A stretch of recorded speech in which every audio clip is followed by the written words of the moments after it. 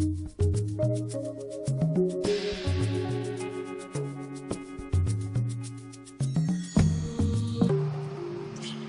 this is the product I used, L'Oreal. Got it from Target. There's 3 components that go into it, 2 powder packets and 1 cream tube that you mix all together. So right now I'm just following the directions on the packet as far as mixing the components. So again, this is L'Oreal Super Blonde.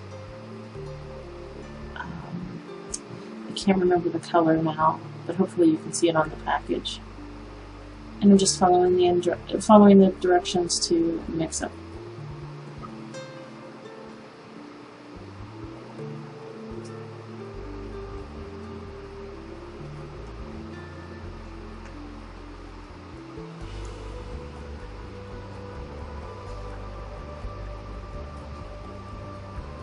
So that's the lightening cream, the tube of cream that you add after you mix the 2 powders.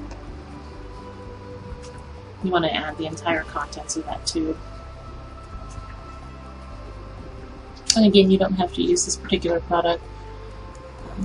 I just found that it worked well for me. So I've already laid down aluminum foil, and I'm just lightly coating all of the hair. And I want to start at the bottom and work my way up. So I'm using my application brush because I like the control that that gives. And I'm just smoothing the color product all over the hair, as you can see here.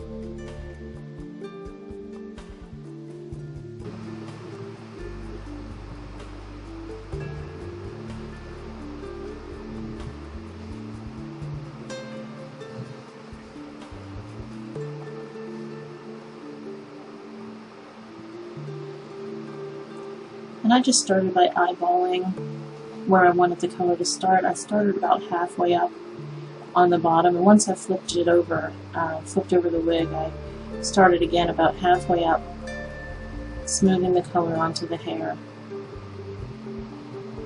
And that way, I can always go up higher if I desired.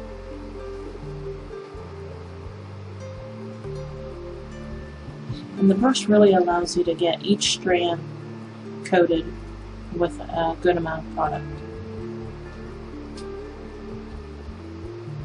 So I'm going to flip it over again to the underside because I want to start determining how far I want the color to come up on the sides. So I'm just going to concentrate on the sides of the wig now, smoothing the color on.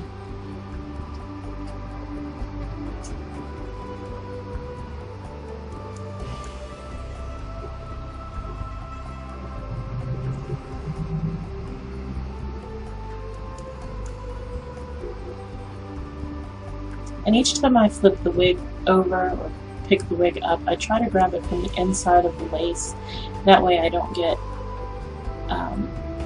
any of the bleach on a part of the hair that I don't want to be lightened. So again, I'm just separating the hair, missing, getting any of the spots I missed with the color, filling it in. Now if you've noticed, I've turned the brush in a vertical direction, so I'm painting the color on in a vertical direction. That helps to break up the color line so that you don't have a line where the color starts going across your hair. And if you take your time and just individually grab those strands like that, it helps to really blend the color in. So I just flipped over to the other side, working up on the sides, and I pretty much took the color all the way up to the ear tabs, where the ear tabs are on the inside of the lace. I figured that's where I wanted the color change to start.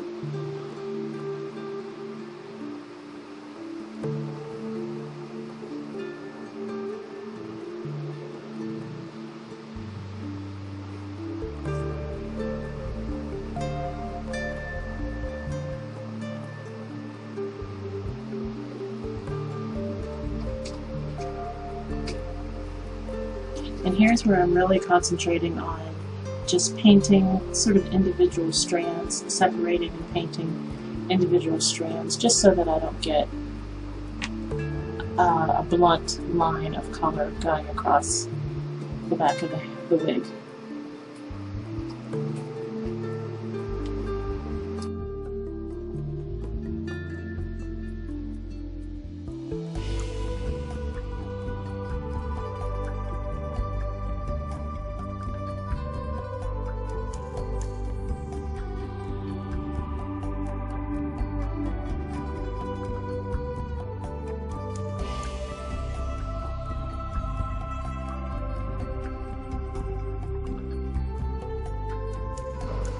So I wanted to get a little bit more color in the front, so I picked up the wig here, and I'm painting it on individually with my fingers, and just concentrating that bleach right towards the front, right where those ear tabs are, so that I can bring the color up a little bit higher in the front, where I have some of the shorter layers already cut into the wig. So again, I'm just applying the product and smoothing it out with my fingers up to about the ear tabs on both sides.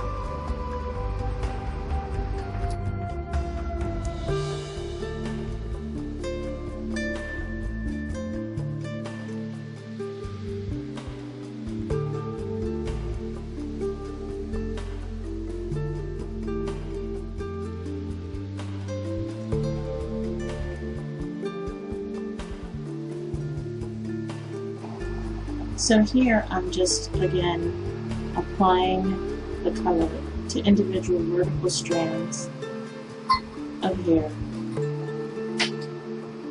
to break up the coloring and to feather the coloring in a little better so that there's not a blunt line of color going from light to dark across the back of the wig.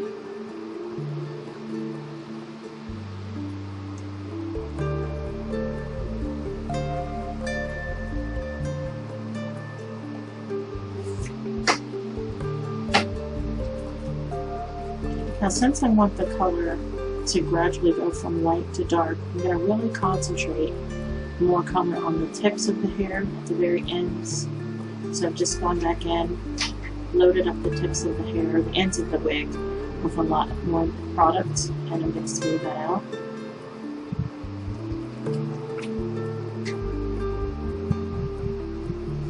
And I'm going to flip the wig over and do the same thing on the underside. Really concentrating more of the hair color on the ends of the hair.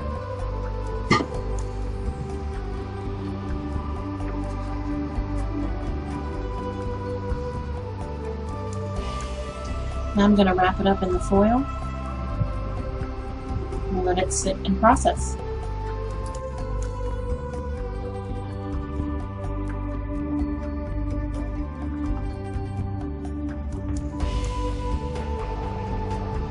I checked several times, but once it looked like it was to the color that I wanted, I just removed it from the foil and using warm water, I washed and conditioned the wig according to the instructions on the package.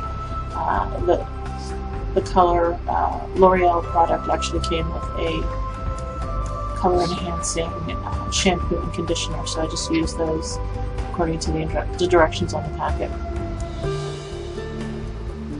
And you'll be able to see the finished product at the end. Pictures at the end. Also, there were pictures at the beginning after I styled the wig. The pictures at the end are just after the wig was air dried on a mannequin head and just worn with the natural body wave pattern of the wig. This was my royalty wigs purchase. I was not happy, as you know, with the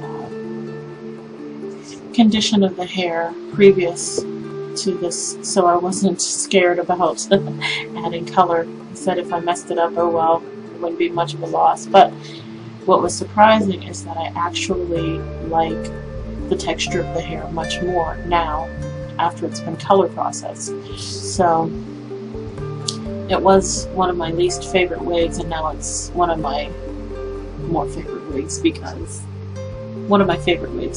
of the color process that was done. So I'm just drying, gently rolling and patting the excess water out, and stay tuned for pictures at the end.